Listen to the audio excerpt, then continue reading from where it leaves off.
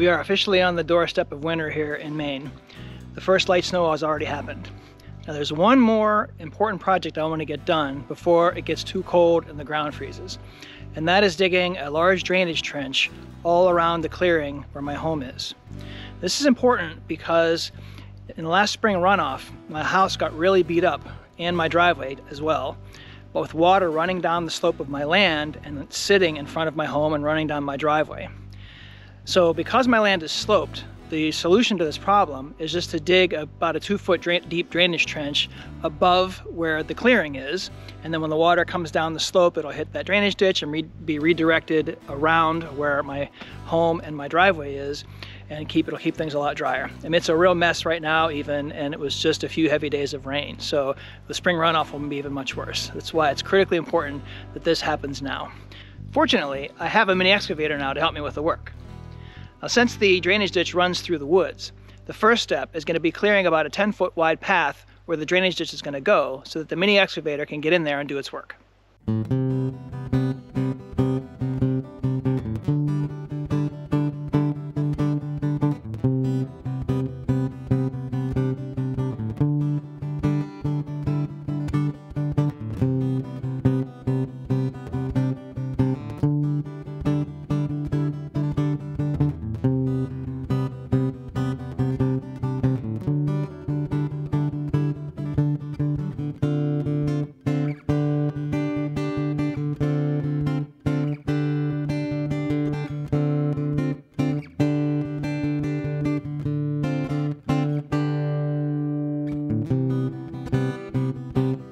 Yesterday, I cleared about the first third of the space for the trench I'm going to dig.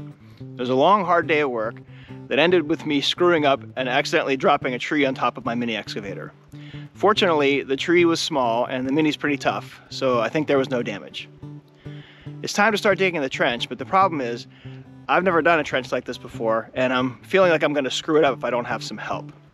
Fortunately, my friend who helped do the excavation for my driveway and my home has agreed to come out and get the trench started for me so I can see how it's done.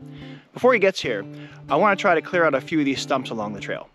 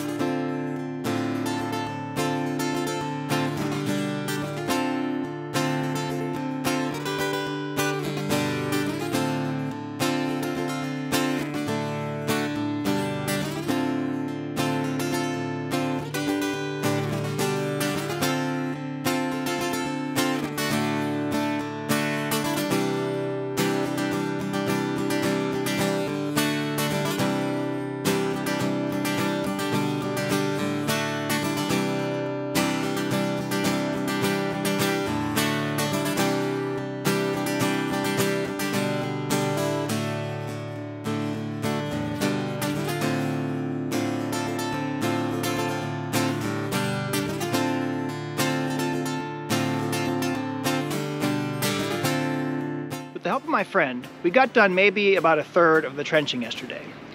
Plus, I got to see him work, and I now have a much better idea of how to do it. I'm sure I won't work anywhere near as efficiently as he has, since he has 30 years of experience, but I think I'll be able to fumble along and get better as I go. As you can see, the weather conditions are much worse today, but I gotta keep going. It's not gonna be too much longer before the ground freezes so much that I'm not even gonna be able to dig. The process will be more of the same. Clearing a section of trees so the mini can get in there, and then digging the trench. Anybody who's known me a while would certainly say that what I'm doing now is a titanic shift from what I was involved in a year and a half ago. And I've been thinking about the mechanics of that shift. What was it that got me from living in a comfy condo in Portland, Oregon to out here digging in the woods? And so far I've come up with 3 kind of phases that it took to get me here. The first one is just having the idea, or maybe call it the inspiration. And the thing about ideas is that they're cheap. They're just brain cycles. I mean, I have a dozen ideas a day. I could put my attention on any one of them. At the same time, you can't really do anything new until you first have an idea to do it. So that was certainly the first phase. The second phase was making a decision. Was actually turning the idea over in my mind and saying yes to the idea. I'm going to do something about this. I'm going to make it happen in the real world. And decisions, I wouldn't call them cheap, but they're instantaneous. That's the thing about decisions that has always blown my mind is there's the moment before you've decided where nothing's happened, and then the moment after you've decided and it's over. The last piece is the commitment. And this one is the fuzziest to me because I can't really explain to myself what it is that makes me commit after I've had an idea and after I've decided to do it. I mean, I might have an idea and then decide to do it, and 10 minutes later, I've redecided it's not a good idea and I'm done. Or I might be out digging in the woods a year and a half later and have my life completely transformed. It's pretty crazy.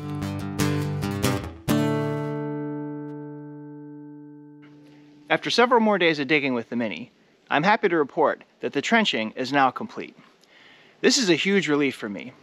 I really was concerned that the ground was going to freeze up before I could finish. Now the goal of this trench is to catch water as it comes down my sloped land before it gets to my home. I'm pretty sure this is going to work. I can already see some water getting caught in the trench and running off just from recent rains. I won't really know if this is going to work well until the heavy spring runoff, but I'm hopeful. The trenching work is not professional for sure. The bottom of it is a little slopey, a little bumpy, but it's pretty good. I mean, it seems to be functioning, and I really can't do any better. I'm still practicing with the Mini. So I'm gonna cross my fingers and hope that when the spring runoff comes, this trench provides the protection I'm hoping it will.